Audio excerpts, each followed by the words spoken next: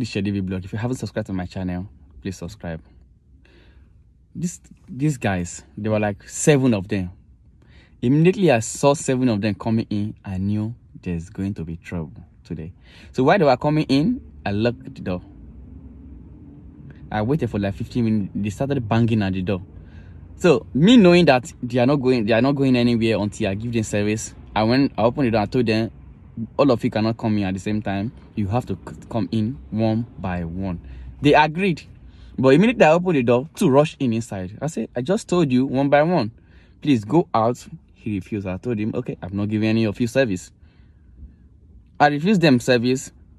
I told them to go out. They can come in one by one, because I knew if I allow 5 or 7 of them or 8 of them to come in at the same time, then I'm going to steal everything in the store. I knew that's what they do. They refused. Okay. So before I know, when they started insulting me, since I refused them service, you see what they do? They just steal 3 boxes of my candy. 3 boxes of my candy. They just steal all of them. That's high place over here. Welcome to America.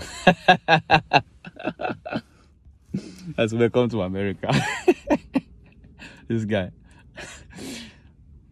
Maybe I think it's time for me to get my own protection also. You know what I mean? It's time to get my...